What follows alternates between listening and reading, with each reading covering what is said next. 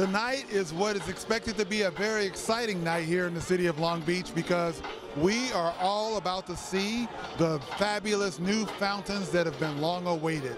From what I'm told, this will be yet one more activated scenario for conventions, for parties, and what better backdrop than dancing fountains with lights and all the festivities that come along with downtown Long Beach.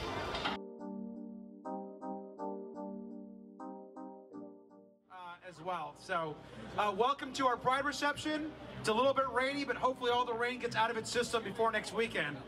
We hope. I saw these fountains when I was in Mexico, and I called Steve Goodling up that very same day. I said, when are we getting our fountains? He said, let's make it happen. So I'm really excited for these fountains, and they'll be a great way to bring people here too.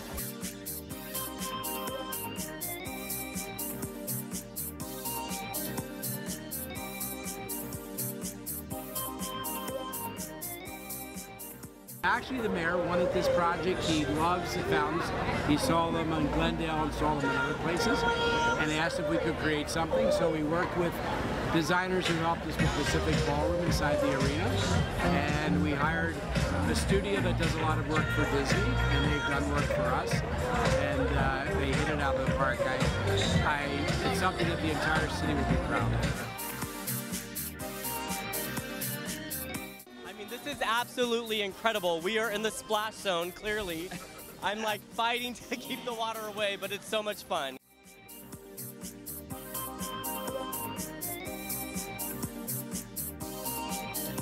Well, I always like a party and I like a celebration. I love celebrating Pride here in Long Beach, and I'm happy to be a part of it. And I think it's, when you combine music and food and people, it's a great party.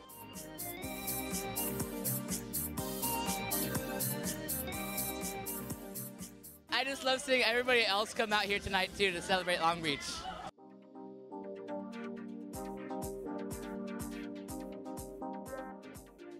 I'm so glad there's so much here for everybody, and I don't think I've seen them singing and dancing that much since they were little kids in the tub, and here we are, downtown Long Beach.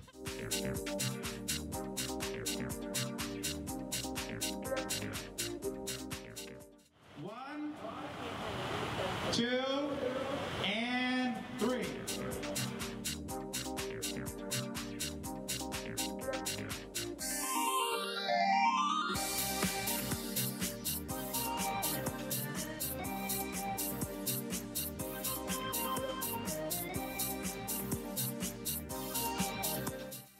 Well, there you have it. We've heard from Steve Goodling, the CEO of the Convention and Visitors Bureau, our great mayor, Robert Garcia, who was evidently the inspiration behind getting our city to bring fountains to Long Beach.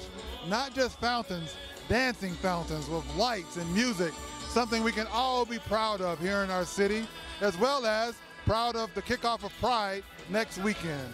Thank you for watching.